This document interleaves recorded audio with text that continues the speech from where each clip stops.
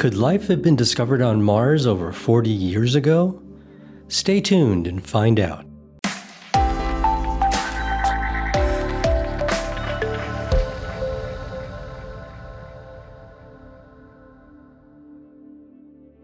Viking landers 1 and 2 touched down on Mars in 1976.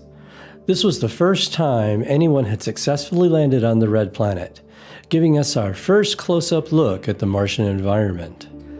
The surface conditions were found to be daunting, with an atmospheric density of less than 1% of Earth's and temperatures that can dip as low as minus 190 degrees Fahrenheit.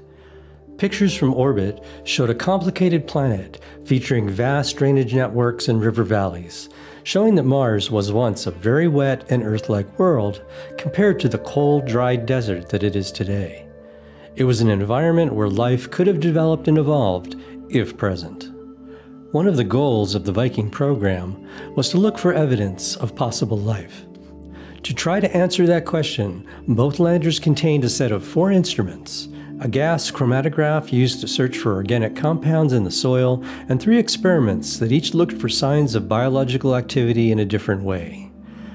The most interesting results came from the labeled release experiment. In this activity, a small amount of soil was given a nutrient solution that was tagged with radioactive carbon-14. The sample was then exposed to Martian day-night illumination cycles and temperatures.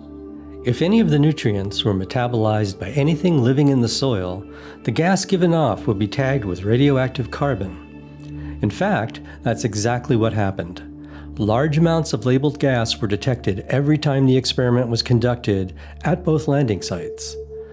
The data also showed the gas was being generated following the day-night cycle on the surface. As a control, samples were sterilized by heating to 356 degrees Fahrenheit for 3 hours.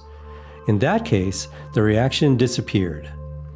Samples heated to 122 degrees for 3 hours, a temperature much above natural surface conditions, showed a greatly reduced reaction.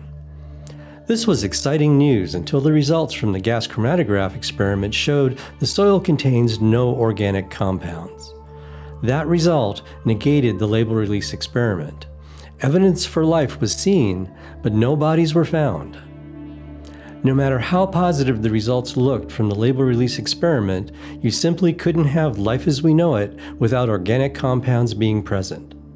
That ended the discussion in the 1970s, and the labeled release experiment, or anything like it, was never flown on any subsequent Mars landing mission, of which there have been many. In these later missions, organic compounds in the soil were eventually found.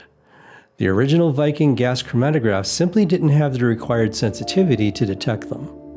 However, after Viking, the focus had already shifted away from direct life detection to studying and understanding the history of water on Mars. The positive findings of the labeled release experiment were explained away by the presence of oxidizing compounds in the soil. But exactly how these compounds can replicate the Viking results in detail has yet to be fully shown. In the decades since Viking, evidence has been mounting. In 1996, researchers studying a meteorite that came from Mars uncovered minerals and tiny structures that are reminiscent of early life on Earth.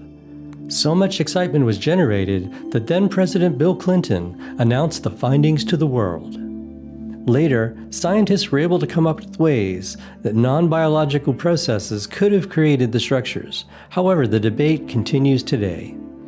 More recently, methane has been found in the Martian atmosphere, whose concentration rises and falls in a yearly cycle. The Curiosity rover has also detected transitory plumes of methane much above the background amounts. This is interesting because methane is rapidly destroyed in the Martian atmosphere.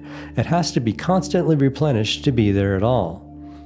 The gas can be produced by geological processes or biological, so its presence is not definitive evidence of life. However, the seasonal variation is very suggestive and continues to be studied.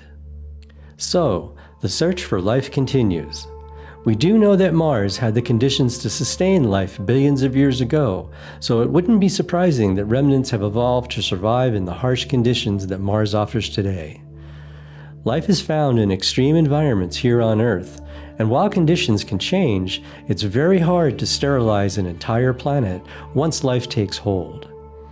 Unless something unambiguous is found, the truth will not be known until we have boots on the ground or until the samples that the Perseverance rover is presently collecting are returned for testing here on Earth. Despite the suggestive evidence gathered over the decades, it will still be some time before we can definitively answer one of the most important questions in science. Stay tuned.